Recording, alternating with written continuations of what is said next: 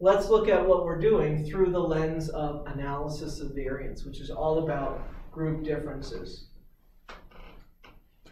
In this case, what we're saying is, can we employ these predictors to predict the outcome? We've got this regression model, and right now we've got the outcome. One of the variables is our grouping variable, and the other is a continuous predictor. If we're going to take an analysis of variance perspective, we're going to focus on group differences in the means. That's what ANOVA is really about. Do these groups differ in their means on average? In this case, is there a group difference in the means, that is, by grouping by gender, on SAT scores? If that's the only thing we were considering, we would be doing an ANOVA, or actually it's a t-test. And what we've already seen is we could do this through regression using gender to predict SAT score. So if all we cared about was, is there a group difference, that's all we would do. And then in ANOVA, somebody raises their hand in the back of the room and says, wait, it's not really gender, the grouping variable that you're paying attention to. Maybe there's another variable that really is driving things. Maybe there's another variable, high school GPA, that's related to the grouping variable, but also explains variance in the outcome. So is the group difference in the mean SAT scores that we see really about the difference in groups? Or is it really about the effect of high school GPA? So what is the mean difference between our groups taking into account this other variable, high school GPA? Again, the focus is on group differences. So we want to ask the question, what is the mean difference between the groups taking into account this other variable?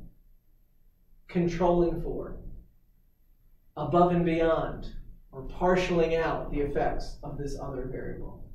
So it's ANOVA focused in that it's about groups, but we're trying to say, what is the group difference taking into account this other variable? Here's the picture for that. This is a difference between groups, captured by the vertical distance here, but recognizes that there's another predictor.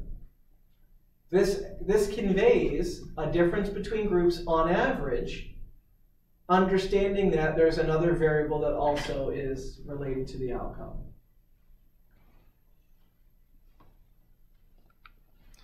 The coefficient that we have here for gender, where is it? Yeah, 55.70. This is not a raw difference in group means. This is an adjusted difference in group means. What do we mean by adjusted here? We mean this is the difference between groups after taking into account the effects of high school GPA.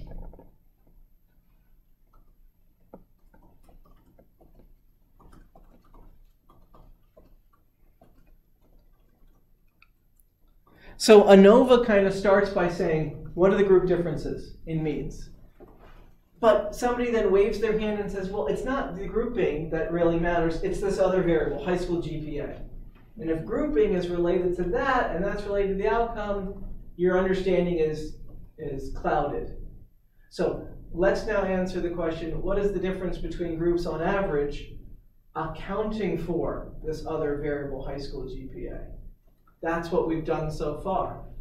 The coefficient is the modeled group difference, or adjusted group difference. We know the groups might differ on the other predictor, and that other predictor is related to the outcome. So if we could remove or take into account the effect of high school GPA, then what's the remaining group difference? That's what this coefficient captures. I always like to think about it like there's somebody in the back of the room that says, you've left out something important. So if I say, hey, these two groups differ, somebody says, no, it's not the grouping that matters. It's this other thing. Okay, well, let me get that other thing, in this case, high school GPA. Let me include that as a predictor in my model. And now the results for my grouping controls for those other variables. Let me give you another example, and we're going to look at this visually. Suppose we're interested in adolescent substance use and how it varies between two groups. So adolescents whose parents are substance users and those adolescents whose parents are not substance users. I could think about it like this. Here's a model that says whether or not the person, the adolescent, how much they are a substance user is predicted by whether or not their parent is a user. That's the group membership. Is your parent, you're in the group that has parents who are substance users, or a group whose parents are not substance users? And I might expect a story like this. The group whose parents are substance users tend to be higher on average than the group whose parents are not substance users. In this case, literally the slope, the model difference, is just the observed mean difference. There's no other variables taken into account. But you know what? We might suspect that adolescent substance use is also related to age. The older you are, the more likely we think you would be to use any of these substances, rather than the younger you are. So it's not just are your parents users or not, it's also how old are you, the adolescent. Okay. So this was our model before. Now we have to understand that there is this other variable, age. And so what we have is a relationship between the outcome, substance use, and the continuous predictor, age, for our two different groups. And these contours, or these ellipses, are just supposed to mean like where is most of the data for that group. So I have a group here in red. These are the group whose parents are not users. And if you can see this regression line here for that group in red, this says the older you are, the more likely you are to use substances. Similarly, in the group here in blue, this is the group whose parents are users, we have the same trend. The older you are, the more likely you are to be a substance user. Notice that there is no association between group membership, that is blue or red, and age. This group, they have the same kind of distribution of age as this group. It's not like one of them tend to be older and the other's younger. It's the same in this plot. The model difference between groups, this coefficient B1, is literally the subtraction between these regression lines. And it's the same everywhere. You can see that. These are parallel. So it's literally the subtraction between these means. Still holds up. Now let's think of a situation where there is an association between group membership and age. The overall structure of this picture is the same, but notice now there's an association between what group you're in and your age. The older adolescents tend to be in the group that has parents who are users. The younger adolescents tend to be in the group that have parents who are not users. Our two predictors, group membership and age, are now correlated a little bit. We still have parallel lines. The difference here, B1, this model difference, is still quite literally the difference between the lines. Okay. This is the story if you're in the parents not user group. This is the story if you're in the parent user group. What's the difference is quite literally what's the gap between the lines. That's the group difference. But notice, it's not the difference between means. If I were to say, like, how far away are the blue and the red values here? This is a bigger gap. Everyone see this on the vertical axis? The observed means differ by this much, but the modeled difference are a lot less. So you might say something like, oh, look, the parent users, their substance use is much higher on average than the non-users. This is a big gap. But some of that is due to the age of the adolescent.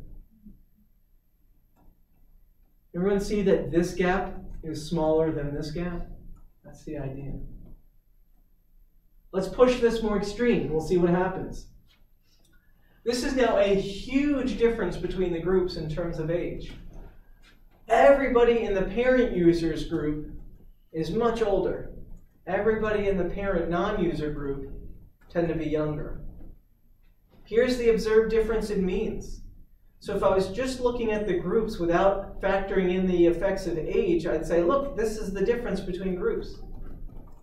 But when I do this, what is the model difference? In the difference between lines. There's no difference in lines here. It's the same line, actually. So this is someone where, in my first pass at this research, I say, hey, I've got a difference. The adolescents whose parents are drug users or substance users, they tend to use more than the adolescents whose parents are not. And somebody waves their hand in the back of the room and says, it's not about the parents. It's about how old the adolescents are. What is the group difference? After controlling for age, no difference. It's the same regression line. So here it's all about the age and not parent using. In this case, all of the effects are totally due to age. So if I'm an ANOVA person and I'm interested in the group difference, somebody's saying, no, it's not group membership, it's age, the other predictor that matters. If I just look at the raw data, there's a difference in the group means. But when I do this analysis that builds in this other predictor, I see that there is no group difference. The group difference I see is due to it there being different ages of the participants. I say, oh look, the adolescents whose parents aren't substance users, they tend to use substances much less. And you come back at me and say, that's because they're all younger. It's not what their parents are like, it's how old they are that matters. And if the data were like this, that's the conclusion we would reach.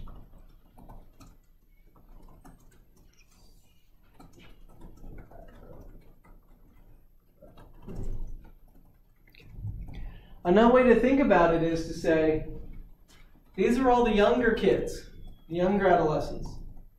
They all tend to come from one group. Let's say like the average age here is 12 in this group, just to pick a number. And the average age in this group is 17, right? These are the older participants. So what we're getting at with this adjusted group difference is to say, if we had 12-year-olds from each group, what would their difference be? And if we had 17-year-olds from each group, what would their difference be? They would be 0 in this case.